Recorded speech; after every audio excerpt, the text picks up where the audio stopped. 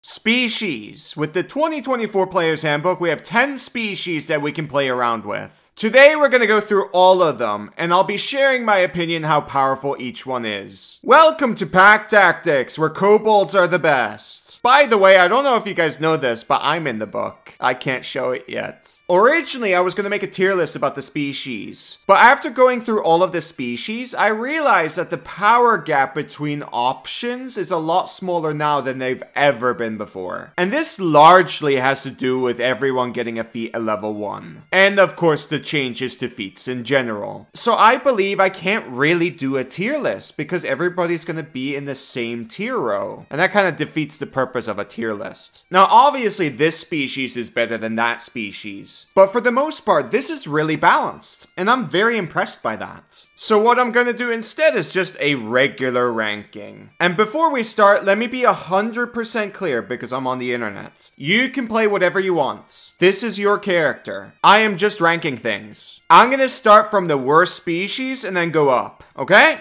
So, first one is Halfling. I'm not going to read every feature like I usually do. I'm just going to talk about the highlights. Everything is on screen, you can read it. So, compared to the old version, Halflings and other species have gotten a very important buff. They can now move 30 feet instead of 25. While something like a mount could mostly remove this downside, it's definitely a welcoming change. And now I don't need to listen to dwarf players complain about their speed. I've played with a lot of them and they do it every single time. And I tell them every time, like, get a riding horse, it's 60 feet. And they're like, no, I don't want to ride a horse. These horses just die. They have 13 HP. Kobold, stop being toxic. Gator, I'm not being toxic. I'm just trying to help them. Anyways, back to Halflings. Their features are not great. They don't have dark vision. They get naturally stealthy, which helps with hide, which is cool, but it's not really that useful. Brave is really good in a dragon campaign, but other than that, it's very situational. And lastly, there's Halfling nimbleness and luck. This is their best feature and is really why you play them, but it's not that good. At a similar level, but a bit higher, is Orcs. Orc. You eat soup with a fork.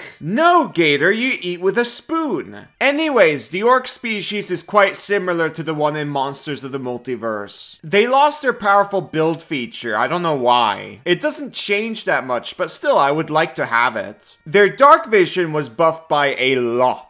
From 60 feet to 120 feet. Outranging enemies' vision is incredibly good, as it means you are completely immune to features that require sight. And attacks made against you have disadvantage, while you shoot with advantage. Adrenaline Rush, a couple of bonus action dashes with some temp HP is pretty good with melee martials. Well, to be fair, it's pretty good for anybody really. You can be a wizard who dashes into cover, you know? You can also use this for kiting and so on. And then Restless Endurance is like a free death ward. It's not really that good in melee because 1, you're probably swarmed, and 2, most enemies have multi-attack. Another thing to note is it's not like the Halfling luck where it comes up all the time. This comes up when you screw up somewhere. So if you play super well, this will never come up. And I really do hope it never comes up for you. But yeah, anyways, Adrenaline Rush, Dark Vision, and Relentless Endurance is way better than anything Halfling gets. And I have to say, great Dark Vision is something a lot of people sleep on. Next, Tiefling. I had a hard time ranking Tiefling and Orc. I've decided that Tieflings are better. Instead of their 2014 counterpart, their damage resistance is now based on their fiendish legacy. Every damage type has something to say for it, and having resistance is quite useful. However, their spells kinda suck. I think Tieflings are carried by its resistance, dark vision, and ability to be small now. The reason why small size is good has to do with mount options, and some spells are more effective when you're small, like Minor Illusion, for example. I think it's very interesting that humans, tieflings, and Aasimar can be medium or small size in 2024. You can flavor your tiefling into like a halfling tiefling. Maybe people will think you're an imp or something. Kobold, shush, we might get in trouble. Oh, yeah, sorry. So, The poison resistance is really good for early game and mid game, and fire resistance is good at late, mid game, and end game. As for the necrotic, it's not really that good unless you play in an obvious undead campaign, or something like Curse of Strahd. That's when you pick that. The only real highlight here for the spells is Abyssal gets Hold Person, and Infernal gets Darkness. Both of these are once per day casts, and then you can spend spell slots if you want to. You cast Darkness when there's, for example, Pack Tactics. You cast Hold Person when, well, whenever you feel like it, really. Hellish Rebuke from Infernal as a once per day free cast is a pretty decent defense too. Overall, I don't think you should look at the spells too much. You should just focus on the resistances. Oh, you're playing Mines of Fendelver. There's a green dragon on the cover of the book.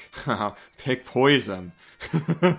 Next, Aasimar. Unlike Tieflings, they get resistance to 2 damage types rather than 1. And they get Dark Vision. And they can be small. Unfortunately, the resistances is to necrotic damage and radiant damage. Now, necrotic does pop up once in a while in every single campaign, but the radiant one is rare. I think their healing is really whatever, as it's only 2d4 to 64 healing each day. Of course, it helps someone get off the ground and it's an extra resource, but it's not that great. Celestial Revelation looks similar to what Aasimar got before, but the feature text was cleaned up a bit. It gives you at least 2 to 4 extra DPR, assuming you hit at least once each round. But this also costs a bonus action, so if you do any damage with your bonus action, you're in the negative at the start. And now their best feature, Heavenly Wings. This is flight for 1 minute, once per long rest. You can't really default kill a lot of things with this, so I think you'll be using this as more of like a utility or emergency. Still though, lots of points to flying. I can't believe they didn't change Inner Radiance. You are a creature within 10 feet of yourself, so each round you take damage too. I think Jeremy many years ago has gone on record to say that this is not intentional, but still it hasn't changed. He probably forgot. Regardless, even your allies are hit by this. If we assume 2 enemies, we're only doing 4 extra damage per round at low levels, and 12 at late levels. This is awful. Finally, there's Necrotic Soul, which is an AoE Frighten effect. It's quite nice, a little bit too small, so I recommend picking the flight every single time. Next is Dwarf. Like Orcs, they have greater range for their Dark Vision, which is really nice, and their Dwarven Resilience will likely come up a lot. It's resistance to poison, and you have advantage on saving throws you make to avoid or end the poison condition. 2 times better than the Tiefling one, and you're gonna be really good at drinking competitions at bars. And that's without cheating. The extra HP isn't crazy, but of course I'm not gonna say no to them. And finally, Tremor Sense can be useful to locate creatures. I don't believe it cancels out stealth, and it doesn't count as seeing creatures, so you still have disadvantage on attacks.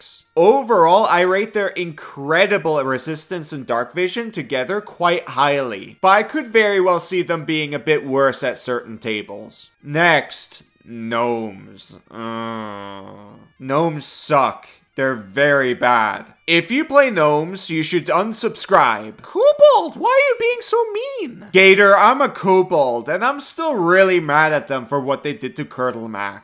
But fine, you know, I'll be objective about this. So the lineage options are kind of a meme. I don't think any of them are potent. They're just whatever. But their small size, dark vision, and especially gnomish cunning are super good. The old gnomish cunning was advantage on all intelligence, wisdom, and charisma saving throws against magic. In this version, it got boosted to any mental saving throw, and it doesn't have to be magic. That is really, really strong. Things that force a mental save are incredibly deadly and will take you out of a fight. And if you play at late game, this comes up all the time. So it's a fantastic feature for endgame. Next, Goliath. Something very important to note is that they do not have dark vision. They do, however, have 35-foot movement speed, which is super duper good for everyone, really. Their giant ancestry might seem insane, but it's not really that crazy. as you only use them a few times per day. But there are some really good options here, like the movement reduction option is really good with Ray of Frost, Slow Mastery property, or Repelling Blast. Other good ones is Cloud's Jaunt that lets you teleport, and Hill's Tumble, which makes people prone. My favorite is Frost's Chill just because of the damage increase and the speed reduction. And it's really easy to stack with other things. Some of the options suck though, like Stone's Endurance or Storm's Thunder. Additionally, they have Large Form, and that can potentially be really powerful if you have access to oversized weapons. But I have no idea how that will work because the DMG isn't out yet. But even without it, your speed increases by 10 feet. So that's another speed buff. That's 45-foot speed total. You're really fast. And finally, they get powerful build. I don't know why orcs don't get this anymore. Anyways, Goliath is good because of the speed increase and their ancestry options. Alright, top 3. Number 3 is Elf. Similar to Tieflings, they have 3 different options: Drow, High Elf, and Wood Elf. Drow and Wood Elf has the most powerful options. Drow has increased dark vision, while Wood Elf has increased speed. Wood Elf is better than Drow because they get Pass Without Trace. Even though Surprise is nerfed, Pass Without Trace is still incredibly good. You're basically potentially giving everyone advantage on initiative rolls. I'll talk more about Pass Without Trace in another video. Elf is quite nice, like even if you don't pick Drow, they still get dark vision of 60 feet. Fey Ancestry is pretty strong because effects that inflict charm condition usually include worse effects. And Keen Senses gives you Perception, which is the best skill in the game. Well, actually less so now because Surprise has been nerfed. As for Trance, it can be convenient, as it adds more hours in the day for things like scribing scrolls, which is really important. You should do that. I think from an early point of view, if you play with the 2024 Player's Handbook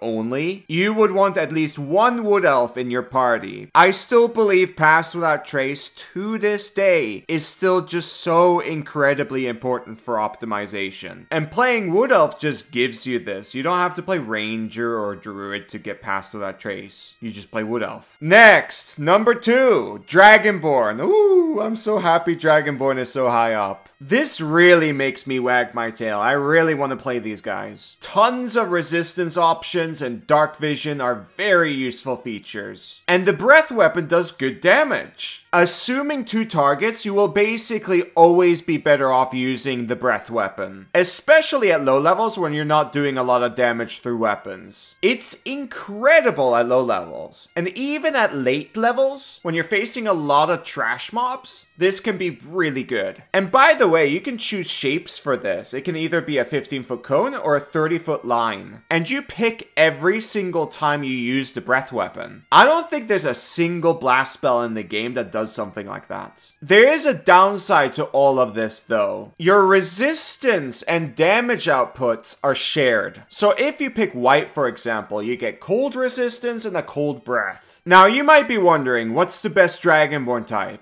Well, it's red and gold, because fire. Enemies that deal fire damage is common. And dealing fire damage in general is really good. Ah, plant monster, vulnerable to fire. Burn him. And finally we get to the best feature. Once per long rest, for 10 minutes they can fly. That's a really long time. That can last multiple encounters. This lasts as long as Spirit Guardians. Kobold, you mentioned Spirit Guardians in every single video now. I'm sorry, but I really like Spirit Guardians. Anyways, I really love this Dragonborn. They're like big kobolds. Is that a Baldur's Gate 3 reference? Maybe. Well, anyways, we're at number 1! Human! They can be the size of kobolds now, which is really funny. And it's really strong. They get Heroic Inspiration once per long rest, which is a reroll to basically any d20 roll you do. That's both useful defensively and offensively. It's like a 2014 lucky point. Super good. They get an extra proficiency, heck yeah, that can be Arcana, Stealth stealth or perception. And finally, they get their best feature, versatile, which gives you an extra origin feat. In the past, there was only 2 races in the game that got a feat. But now every species get a feat at level 1. And you get an extra one. Now, origin feats are not as crazy as general feats. But I still believe this species is overall stronger than any other option. The closest to this is Dragonborn with its flights, which is really good. But its effect in default killing and traversal can be replicated in many accessible ways. An extra feat, however, while there are plenty of good ones like I mentioned in my last video, you'll always get something out of those feats. And that's it, that's everything. As I said in the beginning, the power gap is really not that huge anymore. So, play whatever you want. That's really fun. I might be playing Dragonborn. Scaly! Anyways, you guys might want to check out my Patreon because you get early videos, which means more stuff in the player's handbook. Thank you very much for watching. I hope you enjoyed it. I hope I earned your subscription, maybe a like. A dislike is fine too, by the way. Like, if you like gnomes, you know. Listen, if you like gnomes, you shouldn't be watching my videos. They're bad people. Shut